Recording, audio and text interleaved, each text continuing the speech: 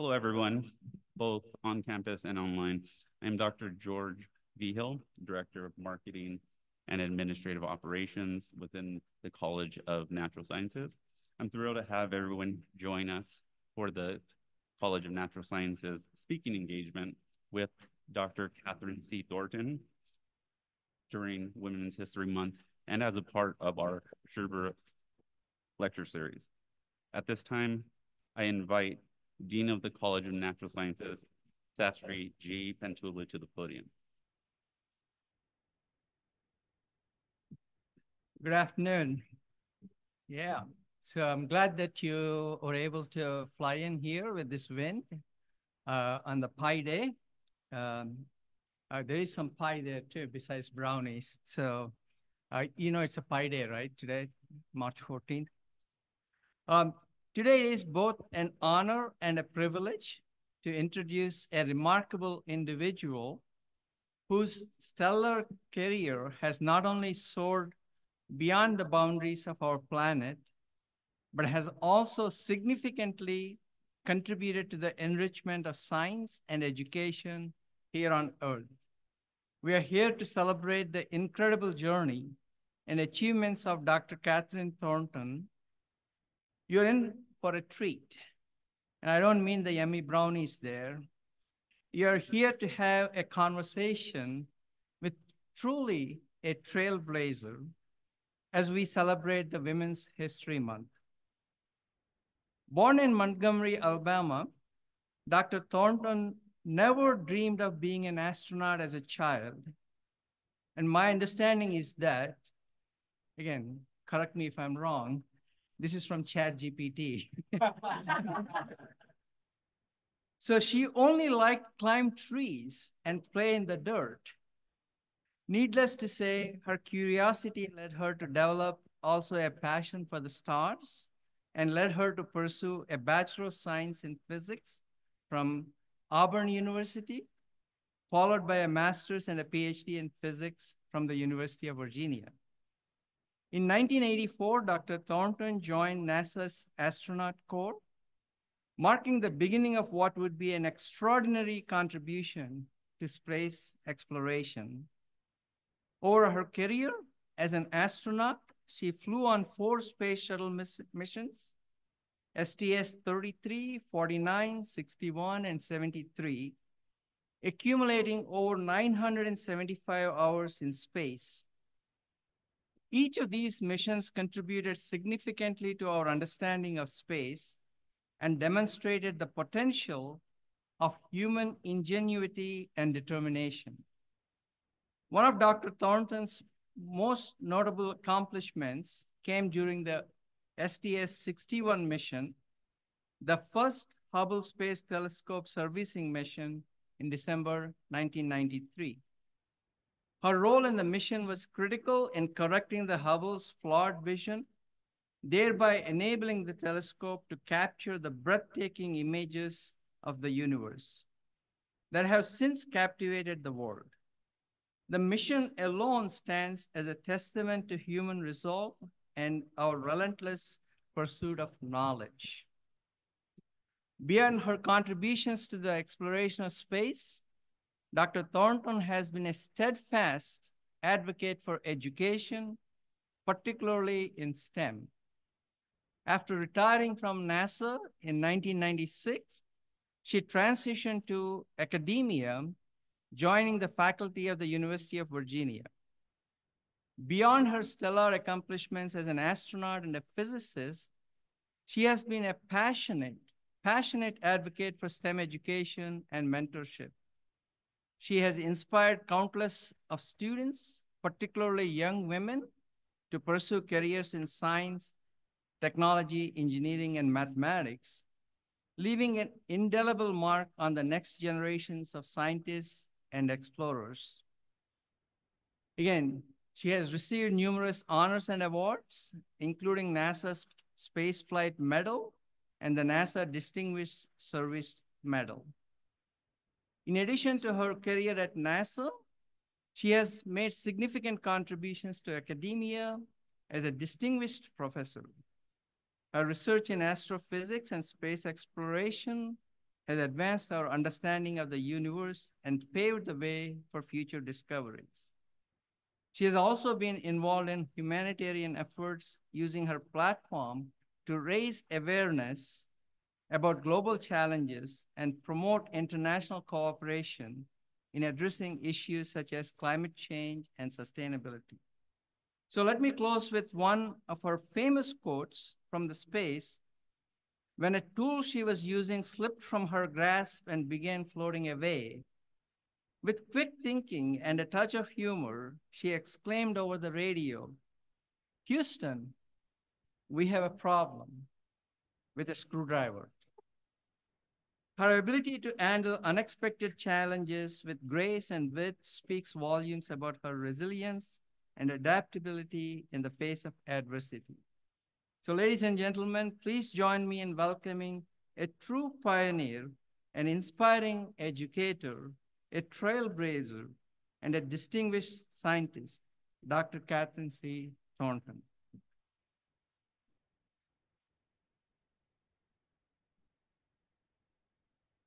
Hello. Can we get someone to deal with the echo? It's that speaker right there. I hear it here too. I know we need to use the mic for Zoom, but this is really distracting. You have to not listen to yourself.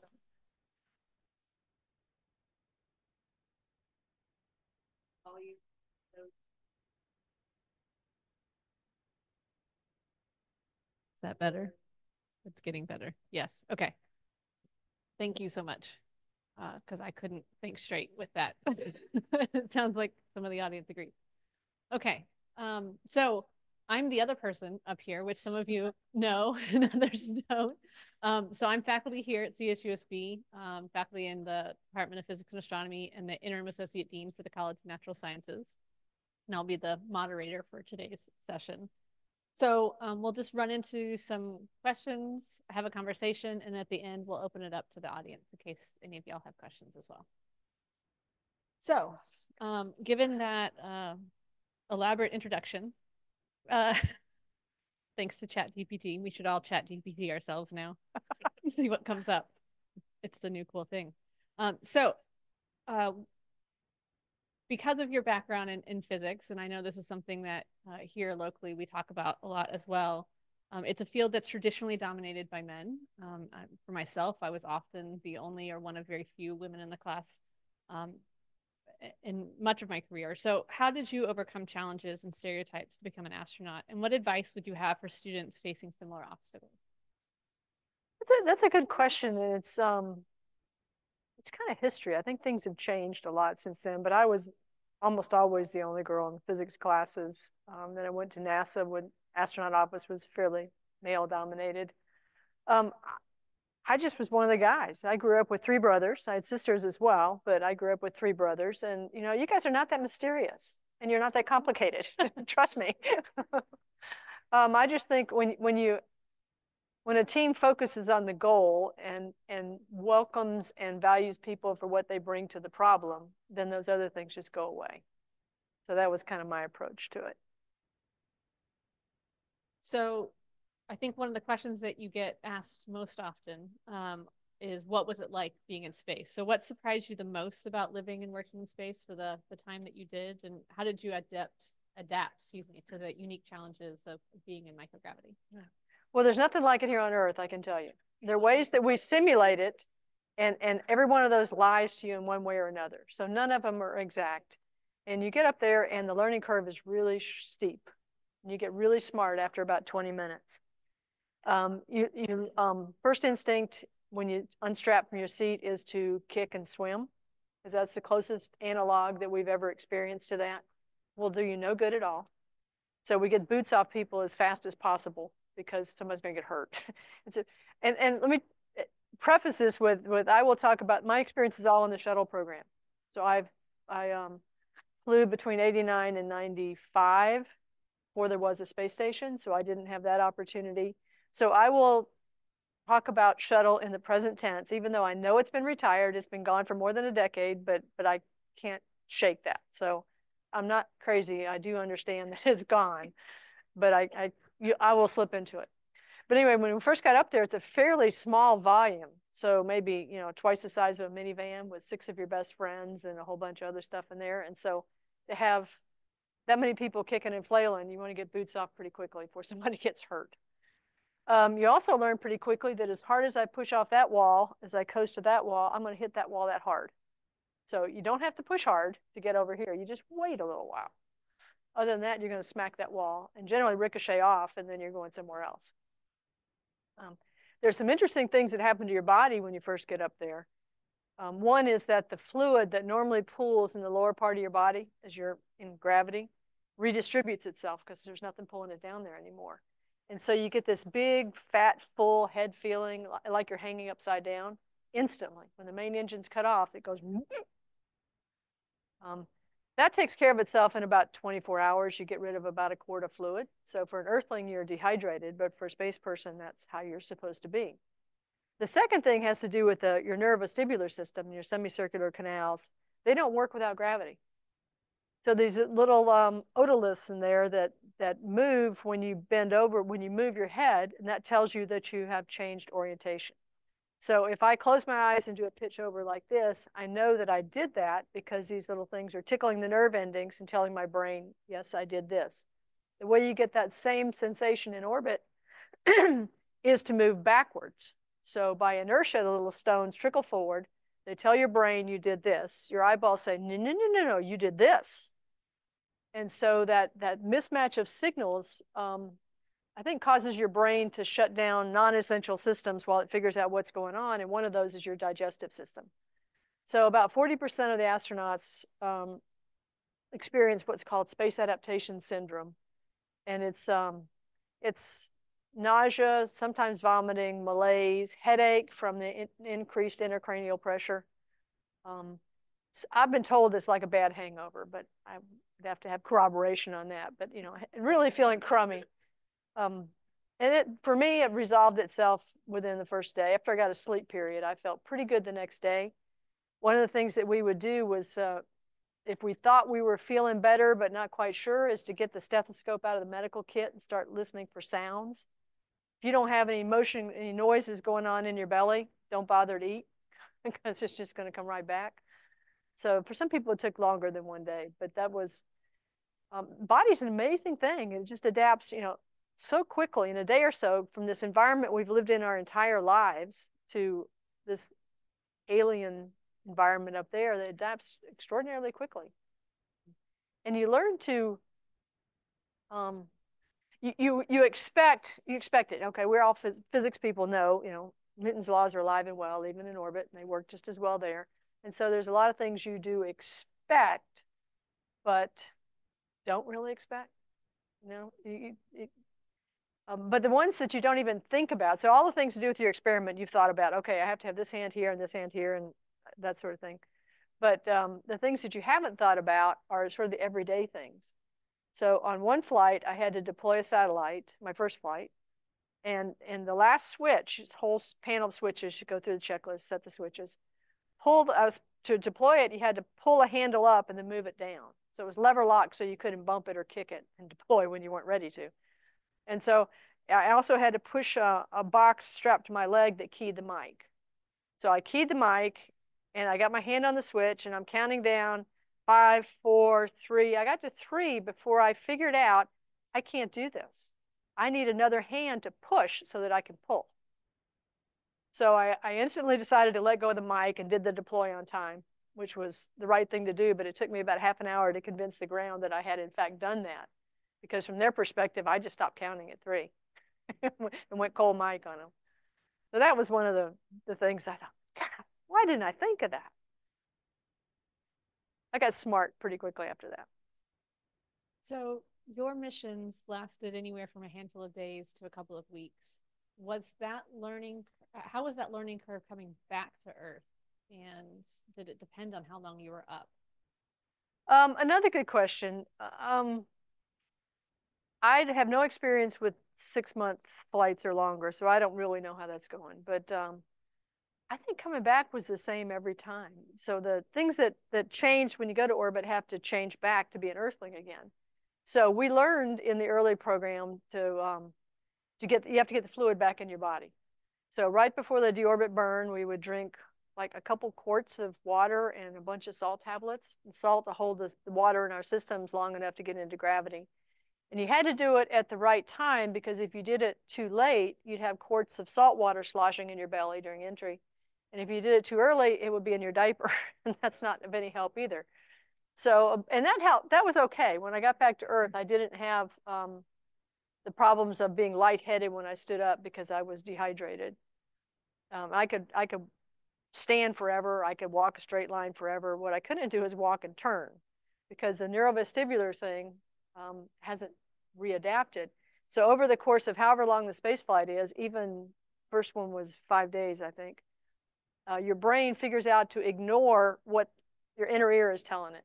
This is lying to you. Just don't believe it. And it depends solely on your eyes for your orientation. So if you close your eyes, you will fall over, absolutely fall over. And I know that because I came back from one of the flights, and it was wintertime, and I had to get up the next morning and get my kids off to school. So the alarm goes off at 6 o'clock. It's dark. I got out of bed, turned a corner, and I went into free fall. Well, free fall is what you're doing in space. You're falling around the Earth. So I thought, great, I'm back in space. I went in the Superman cruise position and landed absolutely flat on my face on the floor. No protective movements at all. I mean, I was enjoying that 1/10 of a second from here to here. It was pretty cool stuff. That lasts for a while. So one of the tests the docs would have us do at like 30-day checkup is to close your eyes and stand on one foot. Not that hard to do. I couldn't begin to do it, even at a month later. They do encourage us not to drive home when we get back to Houston. The next day I was okay to drive as long as I didn't have to do a left turn, or check 6, because that would just tumble my gyros. So if I could make all right turns to get to my office, I was pretty okay to drive at that point. But I think that I don't recall that changing any from a 5-day flight to a 16-day flight. I think it's all the same. You have to get back into it. So along with those flights, you completed a number of spacewalks during your time up there. Can you share a memorable moment or a challenging situation that you encountered, maybe in addition to the screwdriver incident? I'm going to have to check out that chat GPT. I don't know where that one came from. Yeah, probably the most spectacular visual I ever had and may ever have is on the Hubble service mission. Our plan was to roll up the solar arrays and bring them back to Earth and install some new ones.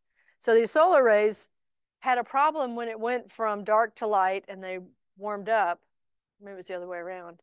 They would get this stick-slip phenomena going on. So they would build up a pressure as they expanded, and then it would release. And that caused the whole telescope to jitter, and they would lose lock on whatever it is they were observing. And so these new solar arrays were pretty much the same design, only they had like bed springs in them, so there was no stick-slip. There was a constant ability to expand or contract. And then some insulations around the bistems. But one of them refused to roll up. There was an issue with it. We could see it and expected that to be the case. And so we knew we were going to have to throw that one away. So I was on the end of the mechanical arm, and I had my hands on it, and my partner Tom was disconnecting it from the telescope, which we had to do in darkness because we didn't want to break a hot connection. But then we wanted to release it in daylight so that we could see where it was going relative to us, be sure we separated.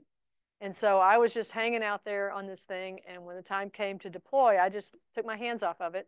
I didn't push it. I just let it go, and Claude Nicollier, who was our arm operator, pulled me back away from it. And then the pilot, Ken Bowersox, fired the jets on the orbiter to move us away, to separate from it. And the jet plumes hit this thing, and it just sort of bent over and then flapped back. And it was this giant, I'm trying to think how big these are. I'm guessing 20 feet on the side, so maybe 40-foot long thing out there. And it was just cruising and diving over the deserts in the Middle East, which is an incredibly beautiful part of the world to fly over. And I remember the Red Sea, the Gulf of Aden. It was like this pterodactyl out there just cruising over the deserts. And we watched it for a while. It was mesmerizing, and then we had to get back to work, back to business. So you mentioned your kids. which means you raised a family while going through all of this. So how did you manage the work-life balance, and what support systems were crucial during all of Okay. this Are we period? disclosing our relationship I mean, here? half the audience knows, but This is my oldest daughter. So we're going to get her perspective here in a minute, and I'll probably learn some things I don't even know. It's like any job where you have travel, unpredictable hours, that sort of thing. It's certainly not unique to being an astronaut, but I think you just do the best you can. You pay attention to what's most important at the moment to do, and depended a lot on non-working mothers, God bless them all, who helped me take care of Girl Scouts and softball practice and all that kind of stuff when I couldn't be there. Counted on my kids to be probably more independent than most kids are now. There was one time, and I don't know if you remember this, I was in a simulator. So before a flight, you get in a simulator and you have the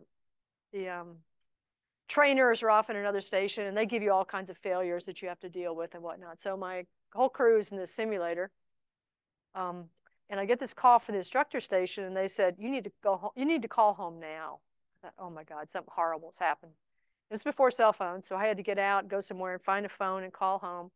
And what do I get? I get, Mom, how many cans of tomatoes do you put in pot roast? It was either you or Laura. I'm not sure who. I don't think that was me. I don't cook. So yeah, this is true. This could be the reason you don't cook. So what do you do?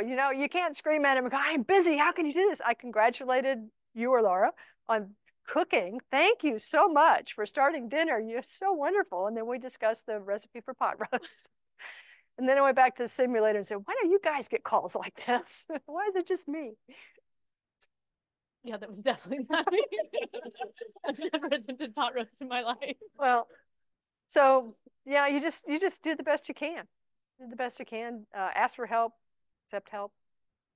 So from your perspective, being one of not too many astrotots of that time, I'm sure that you guys wished I was home baking brownies instead of flying jets around the country. So what's your perspective on that? I mean, I don't know that I remember, the long periods of time would be when you would getting ready to launch, right? So there's 2-week quarantine ahead of time. 1 week. Okay. May have seemed like 2 weeks, but it was only. Oh, okay. Well, see, there's her perspective right there. Time dilation, right? So I remember the quarantines, and then if the mission got delayed for whatever reason, that of course extended it. And I think it was the last year where it was a month or more. I was in quarantine for over a month. Yeah. So you had to petition to get me to pass 8th grade. Yes. Missed too many days of school. Too many days in the school system, and they say, all right, you missed too many days. You don't get to go on. Well, I did all the work. Anyway. So that was another piece. So, those are the ones that I really remember, but what you got to miss was all the parties. This is true. Oh yeah, the family reunions. I'm sure they were wonderful. Yeah, I saw far more family during those. She knows more of my cousins than I do. Potentially. Family that we didn't get to see that often in Alabama and North Carolina that didn't live near us, and we didn't travel to them very often. They would all go to Florida for these launches. So that really was the time that I got to meet or spend time with a lot of family. Kids from school would get invited and come. So I would have some of my friends there too. If it got delayed and it was only delayed by a day or two, then we got to have fun. Go to Disneyland. Yeah, and the beach. Yeah. It was lovely. But when they start to add up, then that's of course different. But I don't remember feeling any particular way about it other than that's the way it was and this is the job. And had you stayed and had to train for the ISS, for the International Space Station, I know that would have been a very different scenario. And that probably played a role. That is a factor in why I decided it was time. Yeah, for sure. As a teenager, I didn't understand. Was very unhappy, but as an adult, you can understand a lot more. Yeah, it's I would say it's a selfish profession because it was great for me, but a lot of times it's not great for the family. But then, how's that different than being a firefighter, a police officer, or military? It's other people deal with that as well. The risk and worry and all that stuff. And it was limited to certain periods of time, right? So I think that played a role too. It wasn't as frequent as, say, a firefighter or police officer. It's true. And they at launch time they would take our immediate family and put them. They would be on the top of the launch control center, so that they would, if anything happened, be sequestered. You know, a lot of people think it's, you know, all champagne and caviar and stuff like that, but it's not. You know, it's hugs and tears and that kind of stuff up there. Yeah, I remember from the first mission was the first night launch after the Challenger incident. And so it was sort of a big deal because they wouldn't be able to see, or at least I think it was the first one of the first at least. I think you're right. I'd forgotten about that. I'm pretty sure that's what I was told, so I've been repeating it ever since. But it meant that it was the first night one where they couldn't see everything because it's dark. And so that was a big deal. I remember a lot of talk from the adults around that particular piece. And I think I was the only one old enough to really have any idea of what that meant. Laura was far too young at that point, and Susan didn't exist yet, so that helps. But so that, I think, had a higher level of anxiety for me, both being the first, and I could tell that the adults were nervous. But once it went, I mean, that at that point in time, it was just getting up, and then everything was going to be okay. Yeah. It's also one of the most beautiful things I've ever seen in my life is a night launch. It's like the sun rising instantaneously. It's like the most beautiful sunrise you've ever seen. I've never seen one, by the way. Yeah, I know. You only got to see day launches. Yeah. So, yeah, that's something that is completely unforgettable. All right. So getting back to some of our questions, what inspired you to become an astronaut? How did you go from physicists to astronauts? And how do you inspire people today to pursue careers in space exploration and science? Wow, I mean, I would say the first thing is I got incredibly lucky. Anybody thinks that they deserve it is just wrong. I got lucky. I was working as a physicist for the U.S. Army at an intelligence place, and I saw an announcement that NASA was selecting their next group. And I don't think I would have seen it, even though I guess it was published somewhere, but I don't think I would have seen it except through these Army channels, because I have never seen an announcement that NASA is selecting the next group. So anyway, I saw it and I thought, you know, all they do is say no. You know, they don't shoot you, they don't eat you or anything. They just say yes or no. And until they say no, the dream is alive. So I applied pretty much on a lark, which, you know, really disturbs some people who put their whole lives into trying to do this. You know, how can that happen? But, you know, it does. You know, you don't get something you don't ask for. And even if it was totally ridiculously low probability event, like, so what? What? So I applied on a lark. And surprisingly enough, they called. My husband was a professor at the University of Virginia, and he was not in the least bit interested in moving to Houston, ever. So It never did. Never did. 12 years we spent in Houston. Yeah, so my 2-year-old and I went to Houston. So I'm down there as a de facto single mother with a 2-year-old in this crazy job that has unbelievable hours and unpredictable hours, I would say. And one of the things we had to do was get flight time. So I'd never been in anything other than an airliner. So I get down there within a week or maybe 2 weeks. I'm in this backseat of this T-38, which is a 2-seat supersonic jet trainer. And on the runway, you know, an afterburner taken off, but they were I wouldn't say they're unreliable, but there were a number of things that could ground it. So you go somewhere to get your flight hours, you land in, say, Amarillo, Texas, and then something doesn't check out on takeoff, and you have to ground the airplane, find your own way home, which may not be that day. So I remember taking her to daycare and asking, what happens if at 5 o'clock I don't come back? And they just looked at me and said, you're not going to do that, are you? So, I mean, you have to have plan A, plan B, plan C, you know, to make sure that everything gets taken care of. And on another occasion, where I had to ask for help, was we went to the emergency room to get her head stitched up after she The scar. cut it open. And I had my other 2 girls with me. And so what do? I got this 9-year-old in the treatment room getting stitches in her head, and I got 2 other younger kids out in the waiting room doing who knows what. So I would be going back and forth. And I went out one time, and Laura, who was probably 7 or 8, was sitting reading a book. She was perfectly fine. And my 3-year-old was putting crayons in the electrical outlets. So I call up my friend, my non-working mother friend, who turned out eventually to be a general in the Air Force Reserves after a while. But at that point, she was non-working. Please, please, come get my kids. So she did. She came rescue the younger two so I could stay with her while she got her head stitched up. So just any number of those anecdotes of how we just barely squeak by in terms of child protective services. And surviving it. But I have to say, all my kids have grown up to be very independent, very successful. There was no helicopter parenting on their part. I mean, for them, it didn't exist at that time, but it certainly wasn't, they had to be strong. And you never tried to teach me to use the weed whacker again. Yeah. So I have to, in my defense, I had gone, it was a Saturday morning, I had gone to a conference about something about girls in science or engineering or something like that. And as I was driving home, it occurred to me, I'm about to pay this young girl who's just babysat my 3 kids for most of a day, the same amount I pay this kid who mows my lawn. It takes him an hour. Well, that isn't right. So I can't change the economy, but I do want my kids to have a choice. I don't care if they never mow a lawn for a living, but they need to have a choice. So that was the reason for getting out the weed whacker, which ended up in the emergency room and crayons in the outlet. So my intentions were good. Sure. All right, so one of the things that you've alluded to is both teamwork and collaboration, both inside and outside of the office, we'll say.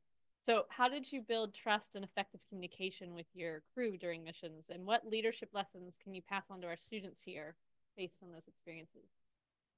I tell you one thing I think that NASA excels at, and at least in that time frame and probably now, is everybody knows what the mission is. And we're all pointed in the direction of the mission. We may have different ideas of how to get there and what's the right path to take. And we would have these meetings before a flight where we came up with flight rules. And flight rules are, what do you do if this thing happens? So this unit fails, the flight rules you go through say, do this. So that you don't have to have that discussion in real time. Because this thing that failed may involve several different systems. So you may have 30 people who need to be consulted. So all that's thought out ahead of time. So we would have these meetings that would get just knocked down, drag out, hollering at each other across the table. And then at the end of the day, everybody goes out and gets a beer together. It's not personal. It's the job, it's the mission. And you have to respect that everybody in that room is trying to get to the same place. And so I think if you can separate that from personal stuff, when I went to academia, that was the thing that struck me the most. Is for a lot of people, not a lot of people, for some people, if I don't like your idea, I don't like you because it's personal, but it's not, it's really not. And I think if you can make that separation, and if you can accomplish a lot as a team if you don't care who gets credit. In a lot of ways, academia has built the antithesis of that you have to get credit because that's your promotion, that's your track. And I guess it has to be that way just by the nature of the business. But that came as a real surprise to me. That credit, first author, all that stuff makes a huge difference here. It makes a huge difference for you guys when you get out. You're going in academia. So I mean, you can't ignore it, but you cannot take it too seriously. So I probably just made some enemies here, but that's my experience crossing from NASA world or airspace world to something else. All right, do we have any questions from the audience now?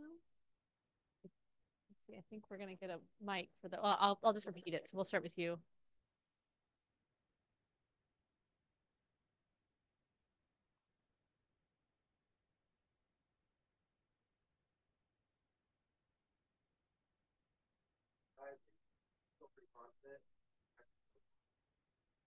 Repeat the question. Yeah, the question is, how did I feel? Because my first flight was, so it was soon after return to flight after Challenger. So I think the first return to flight was in September of '88, and I flew in November of '89. So it was just maybe 6 flights later. You know, those of us in the program knew that somebody was going to get hurt. Space is a dangerous business, and somebody's still going to get hurt. You know, SpaceX is flying, everything's going great now, but you know, but I think astronauts are pretty good at denial. Somebody's going to get hurt, but not me and not today, sort of thing. The hardest thing before launch is to say goodbye to your family, particularly the kids. So within a week of flight, we had to go into a semi-quarantine. We couldn't see our children under 16 because everyone knows that they're infectious little beasts and contact with them is certain death. But we could see our spouses, some of whom were teachers who hung around with those little kids or doctors who made a living, you know, hanging around with sick people. So I never quite understood it, but I never broke quarantine. So you separate that out. You can see your spouse up till like the day before. But that's the hard part. After that, it was almost like being on autopilot, just like watching myself do it. Let's just light this thing and see what happens. If you ever see somebody go out to the hatch and not climb in and say, wait, I changed my mind, that's the bravest person in the world, because once you're on this train, you're just going where it's taking you. I saw another hand back there. We've got a mic now. Hello. Oh, it's for Yeah, Zoom. it's for It's for Zoom, Zoom. Thank you. So my question is, how did it feel like returning back from Earth during your space escapades? Because like I'm very curious about that. Like, where did you guys like typically land, and how did it feel to just be returning to Earth and stuff like that? Yeah, on entry, after the deorbit burn, there's a period of cruise for a little while until you start coming into the atmosphere. So it's the atmosphere that slows you down, and that's what you perceive as gravity, is the deceleration from coming into the atmosphere. So it comes on kind of slowly. If you have, you know, your pen and it's tied on with a lanyard, you'll see it sort of drifting down. It's kind of fun to look at. You feel about twice or three times as heavy as you normally would, because you've learned over the course of several days or weeks to, you know, if I want to move my arm from here to here, I know my brain knows how many, you know, muscle fibers have to fire to make this happen normally. But in orbit, it's like, you know, next to nothing. And so you're coming in and you're starting to feel gravity. And, you know, just to lift your arms is so heavy. I had a little video camera at one time, and I had to, in this hand, I was like, I had to keep pushing it back up because I couldn't hold it up. It was just so heavy. It probably weighed half a pound. So that comes on kind of slowly. The neurovestibular stuff is if you're not on the flight deck, so I was on the mid deck for some of my entries, you don't have anything to do. You're looking at the lockers, the view never changes. And so you can kind of play with that stuff going on in your head. You can close your eyes and bend over. You will swear somebody pulled your seat backwards. And then you get the giggles.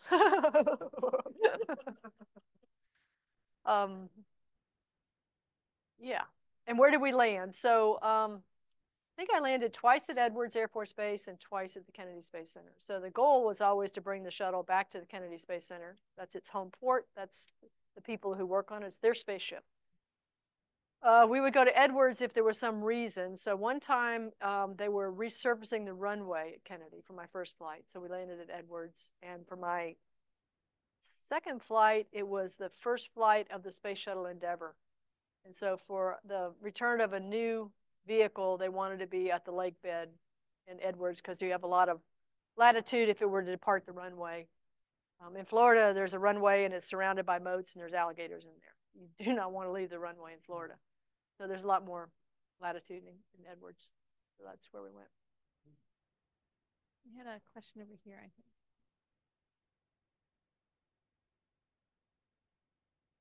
Hello.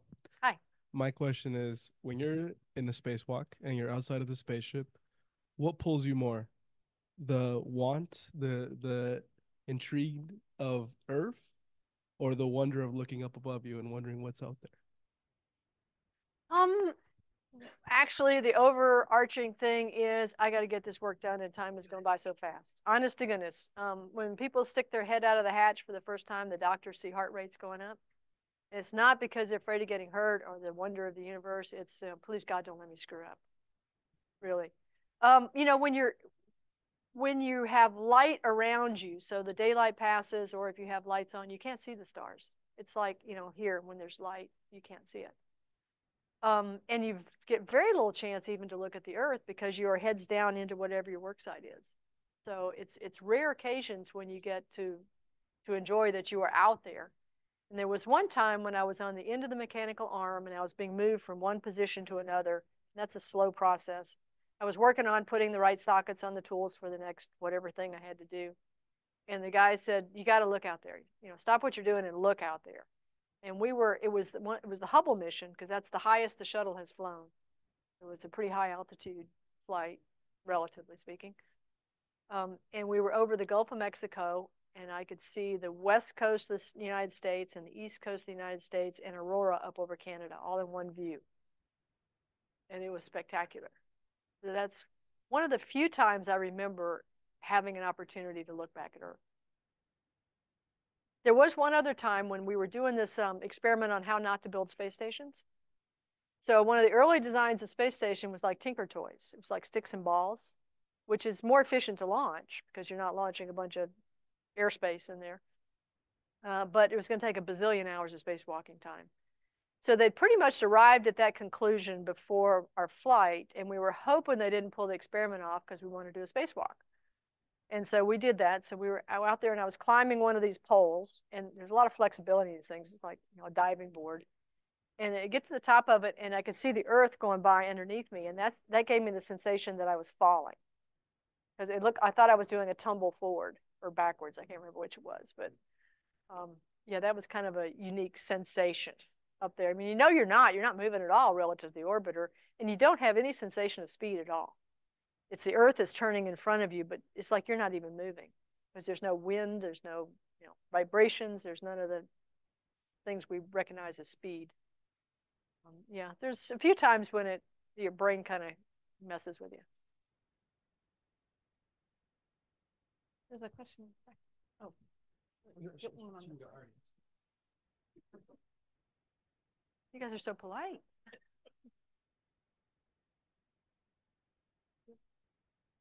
Hi, can you hear me? You'll have to speak up a little bit for us. That's Okay. for the Zoom people. Okay, so my question was, you've expressed how difficult it was to spend time with your kids and spend that time apart. Basically, if you were given the opportunity to like redo things over and do it again, would you? I think I would. I think that, you know, a lot of, what to say, a lot of their experiences and how they turned out was because of that, you know, and I wouldn't want to change any of that because I kind of like who they are.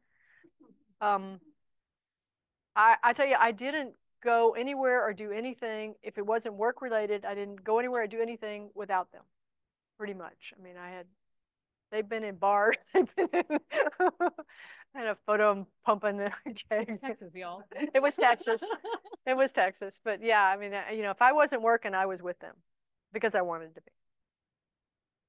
I went to as many softball games and swim meets as I could. I was a timer at swim meets, which is a terrible job, but I did it. What else? I was a cookie mom for 2 Girl Scout troops. Had to pay for what they pilfered in the house. So earlier was discussed how you talked about there was discussion of you getting involved with, you know, climate change. How did you come to care about that? I think ChatGPT did that for me. I do care about it. I mean, I have seen it. Where we live in Virginia, there were years ago when I was a graduate student there, I ice skated on the reservoir, which was a stupid thing to do, but I did it. We haven't had snow in 3 years. We haven't even had even a shimmer of ice on those bodies of water in years. So I can see it changing, and it's, we have to stop it as much as we can and adapt to it in the sense that we can't. Can you use that for the Zoom? Yeah, from the moment you got your callback, what was the hiring process like at NASA, and how long did it take from the moment you got the callback to the moment they offered you a position? So I think the deadline for the applications was like October of 1983. So it was kind of fire and forget. I sent it in and thought, I'll never hear from these people. And then in March, they called and said, you want to come down for an interview next week? And I said, well, I got a ski trip planned. Can it be the next week? I was stupid. I had no idea. Can you do it like the next week? Oh, okay, we can do it the next week. So they interviewed groups of 20. So they had about 6 weeks of interviews. And the week-long process was mostly medical tests. and then an interview with a psychologist and a psychiatrist and an interview board. So I was an idiot. So I think I told the psychologist that we had to do these written tests. You know, if you were an animal, what animal would you be? It's a rabbit and a beaver. You know. I said, I think I can make you think whatever you want. He goes, no, you can't. Okay. And then there was one test they did where they were looking for, they were looking for evidence of possible epilepsy or seizures. And so they instrumented your head and they put it in a kind of a semi-drugged, half-asleep state and then startle you. And somehow they were supposed to learn something from that. Well, I went directly from that to the interview with the board and I was stoned. I was way more talkative than I normally am. And uninhibited, so it was a great interview, I guess. But they got to the end of it, and they said, do you have any questions for us? And knowing them, you know, if I'd ever got my husband to move to Houston, I would never do this to him again. So I said, yeah, what do you do when you're like 55 years old and you're too young for Social Security and too old to be an astronaut? And John Young, like walked on the moon, John Young, looked up with his glasses on the end of his nose. He says, I don't know, but I'll tell you next year. I thought, okay, I'm not going to see Houston again. But I met some interesting people. It was a great, worthwhile experience. I met the other 19 people in my group, and thought some of them are going to make great astronauts. And there's a couple more stories of that. Maybe I'll save for later about riding a chicken and stuff like that. But yeah. So that was the interview. And then I thought, I'll never see these people again. And then the end of May, which actually was our 5th anniversary, and they called up and said, hey, you want to come to Houston? So I said, can I think about it? But I can't. Right, I think we have our last question. Okay, well, happy Women's Month. And I actually wanted to ask you a question regarding women and girls. So my question is, how do you think the inclusion of more female astronauts will impact the future of space exploration and inspire the next generation of girls to pursue careers in STEM? You know, when you talk about bringing people into the STEM fields, there's 2 ways you can do it. One is you can start with young kids and you can push them toward it. The other is you can pull them from the other end with the promise of fulfilling and interesting careers. So I think the fact that there are more women, the percentage of women, I think, is going up. Some of that has to do with the fact that we are not flying anything with wings. And so military test pilot is no longer a factor, or as much of a factor as it was. And that's a huge filter for keeping other people out, women out. But, you know, as I said, you have to value people for what they bring to the table, what they bring. So, you know, women astronauts are just like male astronauts, except we're smaller, we eat less, and we take up less space. Fly more women.